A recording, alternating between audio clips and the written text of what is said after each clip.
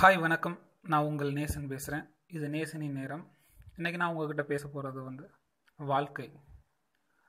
வாழ்க்கைனா என்ன? நாம் எதை நோக்கி பயணிக்கிறோம்? எங்கே தான் போக போகிறோம்? என்ன தான் பண்ண போகிறோம்? எதற்காக இந்த ஓட்டம்?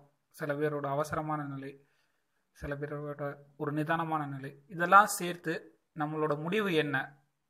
நிறைய பேருக்கு இதில் குழப்பம் இருக்கும். எதுக்காக நம்ம இந்த மாதிரி அவசர அவசரமாக காலையில் எழுந்திரிக்கிறோம், வேகமாக சாப்பிட்றோம், வேகமாக காலை கடனை முடிக்கிறோம், வேகமாக கிளம்புறோம், வேகமாக ஓடுறோம், ஆஃபீஸோ இல்லைன்னா வேறு ஏதோ ஒன்று, எந்த நாள் கவர்மெண்ட் ஆஃபீஸாக இருக்கட்டும், பிஸ்னஸாக இருக்கட்டும், வேகமாக மற்றவங்களையும் டென்ஷன் ஆக்கி நம்மளும் டென்ஷன் ஆக்கி, இல்லைன்னா நிதானமான சூழ்நிலையிலும் சரி, ஒரு ஒரு ஓட்டத்திலேயே நம்ம இருக்கோம். ஏன் அப்படிங்கிறது கடைசி வரைக்கும் சில பேருக்கு புரியாமலே இருக்குது. ஏன் அப்போ இதுதான் லைஃபா அப்படின்னு சொல்லி ஏற்றுக்கிட்டே சில பேர் இந்த வாழ்க்கை தான், இப்படி தான் வாழணும் போல்க, நம்ம இவங்களுக்காக உழைக்கணும், இவங்களுக்காக பாடுபடணும், இவங்களுக்காக தான் இருக்கோம் அப்படின்னே தன்னோட வாழ்க்கையை கொண்டு போய்கிட்டே இருப்பாங்க. அது இல்லை வாழ்க்கை. ஒரு சின்ன உதாரணத்தோடு நான் உங்களுக்கு சொல்கிறேன். இப்போ ஒரு பள்ளியில் இல்லைன்னா ஒரு கல்லூரியில்னு வச்சுக்கிடுவோம்.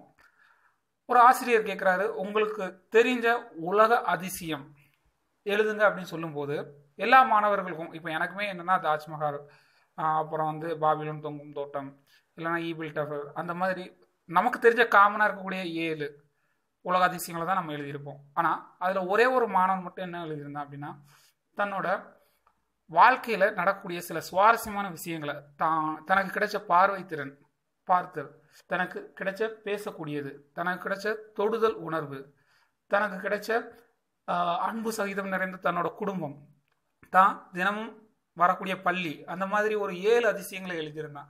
இது எதை குறிக்குதுன்னா, அவனோட வாழ்க்கையின் புரிதல் அந்த பையனுக்கு புரிஞ்சிருக்கு. வாழ்க்கையில அதிசயம் அப்படிங்கிறது நமக்கு நாம பார்க்குற பார்வையில தான் இருக்கு, நமக்கு நம்ம உணரக்கூடிய விஷயங்கள்ல தான் இருக்கு, நாம நடந்துக்கிட்ட இல்லை எடுத்துக்கிடக்கூடிய சில முக்கியமான விஷயங்கள்ல தான் இருக்கு அப்படிங்கிறத அந்த மாணவன் புரிஞ்சிருக்கு. ஆனால் நம்ம என்ன செய்வோம், ஏதோ ஒரு புக்ல இருக்கும், யாரோ எழுதி வச்சிருப்பாங்க, அப்போ இதுதான் அப்படிங்கிறது, அதைத்தான் வாழ்க்கையும் பிரதிபலிக்குது. இப்போ என்ன அப்படின்னா, நமக்கு முன்னோர்கள் அதுக்கு முன்ன உள்ளவங்க இப்படித்தான் வாழணும், இவங்களுக்காக தான் வாழணும், உங்களோட வாழ்க்கை நீங்க வளர்ற வரைக்கும், அதாவது உங்களோட கல்லூரி பருவம் முடிஞ்சிருச்சா அதோட உங்களோட வாழ்க்கை முடிஞ்சிருச்சு, அடுத்து நீங்க வாழ போறது உங்களுக்கு வரக்கூடிய அடுத்த சந்ததிக்காக அப்படியான ஒரு வாழ்க்கையா அவங்க முடிவு பண்ணி வச்சுட்டாங்க.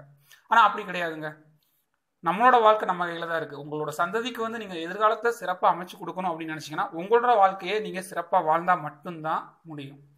ஏன்னா இப்போ என்னன்னா, நிறைய பேர் நான் முதையே சொன்ன மாதிரி வேகமாக கிளம்புறாங்க, வேகமாக சாப்பிட்றாங்க, ஒரு உடற்பயிற்சியோ ஒரு நிதானமான எந்த ஒரு செயலும் இல்லாம அவங்க கிளம்புறாங்க.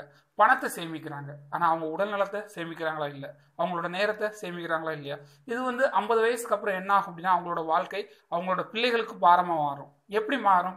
அவங்களோட உடல்நல கோளாறு, இல்லைன்னா திடீர்னு ஏதாவது ஒரு பிரச்சனை வரும்.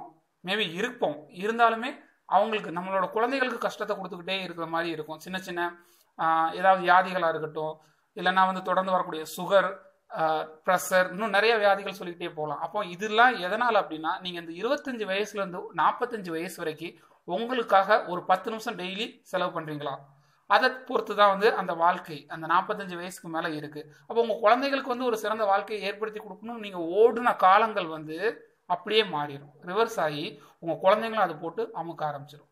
அதனால என்னன்னா, இப்போ நீங்கள் வாழக்கூடிய வாழ்க்கை எதுக்காக அப்படின்னா, உங்களோட வாழ்க்கையை செம்மையாக்குறதுக்கு ஒரு தொழில். அது அடுத்தவங்க கிட்ட போய் நம்ம வேலை பார்த்து சம்பளம் வாங்குறதாகவும் இருக்கலாம், இல்லைன்னா நம்மளோட சுய தொழிலாகவும் இருக்கலாம். இதான் நான் பிஸ்னஸ் ஆர் சேலரிடு. ஆனால் உங்களோட வாழ்க்கையை நீங்கள் மெதுவாக வாழ பழகும் போது தான் உங்களுக்கான ஒரு தேடல், மிகப்பெரிய தேடல், அந்த தேடல் இருக்க வரைக்கும் தான் உங்களுக்கான வாழ்க்கை இருக்கும், அது கிடைக்கும். அப்படி கிடைச்சிருச்சு அப்படின்னா உங்களோட குழந்தைகளுக்கும் அந்த தேடலை நீங்கள் சொல்லிக் கொடுக்க ஆரம்பிச்சிருவீங்க. கொஞ்சம் மாறும்போது அதுக்கேற்ற மாதிரி சூழ்நிலைகளும் மாறும். மாறுறதுக்கு ஏற்ற மாதிரி வாழ்க்கை மாறுமா? மாறாது. உங்களோட வாழ்க்கையை உணர்ந்து அனுபவிச்சு நீங்கள் ஒரு சாப்பாடை சாப்பிடும்போது எவ்வளோ டைம் எடுத்து அதை ரசித்து சாப்பிட்றீங்க அப்படிங்கிறது தான் உங்களோட வாழ்க்கையோட புரிதலும். எல்லாருக்குமே ஒரே ஒரு இலக்கு தான், மரணம்ங்கிற இலக்கை நோக்கி தான் எல்லாரும் ஓடிக்கிட்டு இருக்கோம். அதில் பஸ்ஸில் போகிறவன், நடந்து போகிறவன், பைக்கில் போகிறவன், இதெல்லாம் எதை சார்ந்து இருக்க போகுது அப்படின்னா, சுற்றி இருக்க 4 பேர் பேசணும், டே அவன் வேகமாக போயிட்டான்டா அந்த இடத்துக்கு, பஸ்ஸில் போனான், இல்லைன்னா நடந்து போனான், எல்லாமே ஒரே இலக்கு தான். நேரம் தான் மாறுபடும், ஒவ்வொருத்தருக்கும் நேரம் தான் மாறுபடுது. அதை மட்டும் மறக்காம உங்களோட வாழ்க்கையை நீங்களாவே வாழ எப்போ தொடங்குறீங்களோ அப்போ வந்து உங்களோட வாழ்க்கையை நீங்க புரிஞ்சுக்க ஆரம்பிப்பீங்க.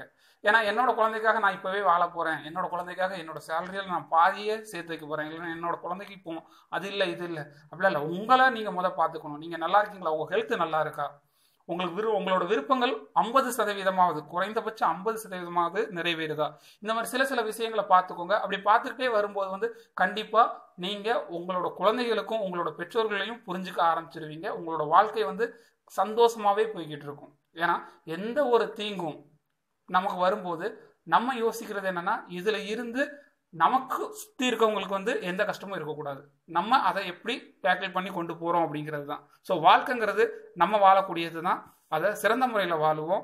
இது வந்து முதல் பகுதி தான். இது போக இன்னும் உங்களுக்கு இந்த வீடியோ பிடிச்சிருந்துச்சுன்னா லைக் பண்ணுங்கள், உங்கள் ஃப்ரெண்ட்ஸுக்கு ஷேர் பண்ணுங்கள், மறக்காமல் சப்ஸ்கிரைப் பண்ணுங்கள், எங்களை சப்போர்ட் பண்ணுங்கள்.